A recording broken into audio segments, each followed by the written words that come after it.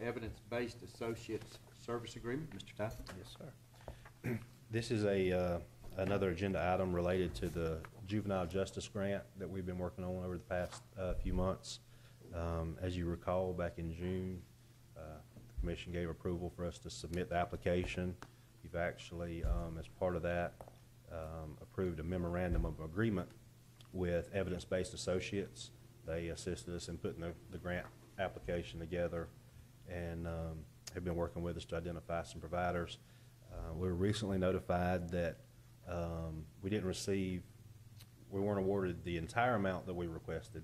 We requested close to $500,000, but Lowndes County has been awarded $200,000 to go toward the diversion programs for the juvenile court.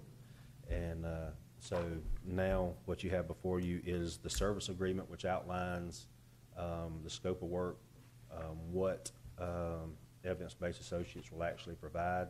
They're actually already working toward, even in anticipation of the agreement being signed, they're already working to identify the local providers that will implement the programs that Judge Council selected. And so we need to approve this agreement to kind of have a formalized agreement that outlines the payment schedules, what exactly they'll provide, the criteria they'll be measured by. And so I'll be glad to answer any questions you might have about the agreement. Any questions for Mr. Ty?